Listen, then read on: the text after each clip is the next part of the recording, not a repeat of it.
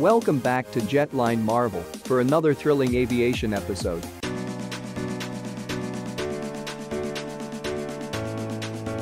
The name KAAN will be given to Turkey's homegrown fifth-generation fighter aircraft, President Recep Tayyip Erdogan announced Monday.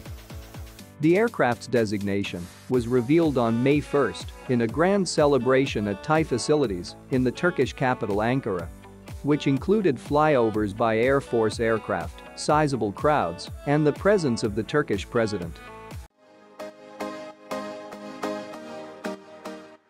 After the TFX, also known as the National Combat Aircraft, successfully completed its first taxi test and made its runway debut in mid-March after its engines were started, Erdogan made his comments.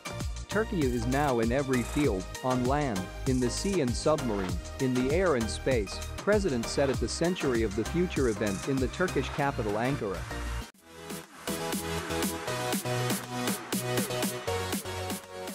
The twin engines of the 21-meter jet, which can each produce 29,000 pounds (13,000 kilograms) of power, enable it to travel at a top speed of 1.8 Mach.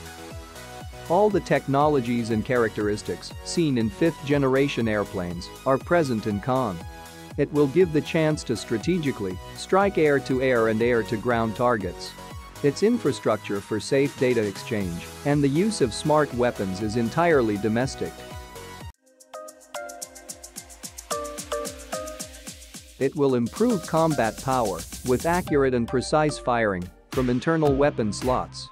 At higher supersonic speed, with its high-performance radar, electronic warfare, electro-optics, communication, navigation, and identification capability.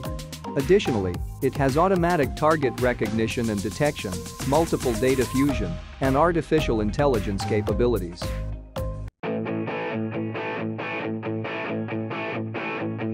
Recently, Turkish aerospace industries Hurjet training aircraft made history on April 25th when it completed its maiden flight, marking a significant development for the country's aerospace industry. Thanks for watching. Please share your thoughts about the Turkish first fifth-gen fighter jet in the comment section.